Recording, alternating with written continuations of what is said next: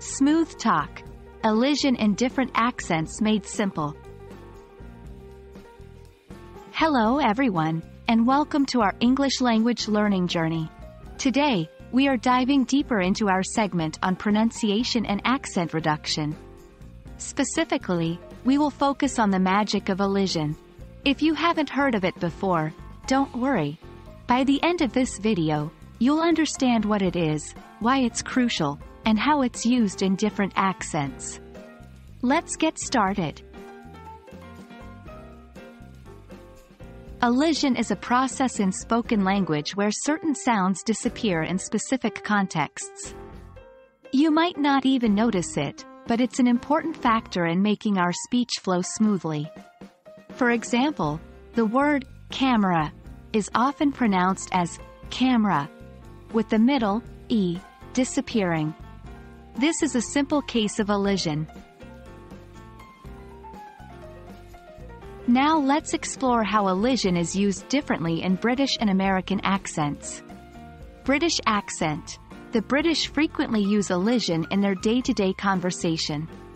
For instance, last year often sounds like loss year. That's elision in action, making the speech more fluid.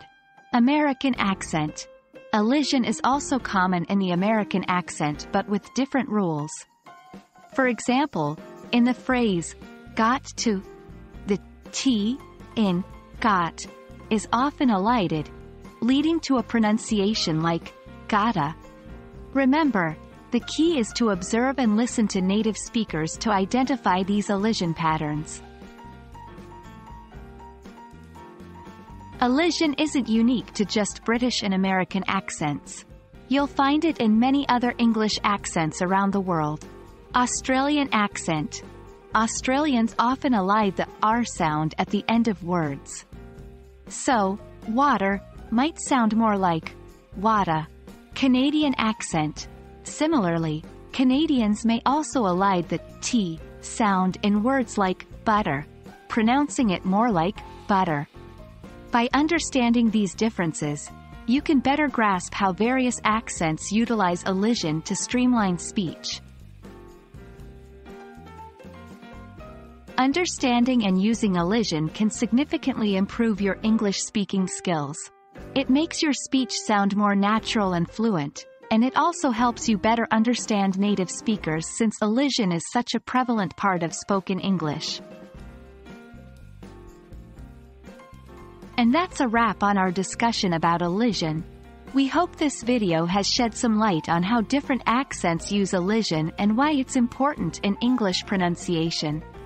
Remember, the key to mastering elision is observation and practice.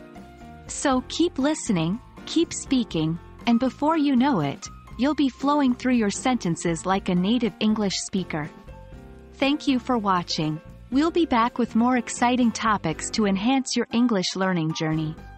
Happy learning, everyone!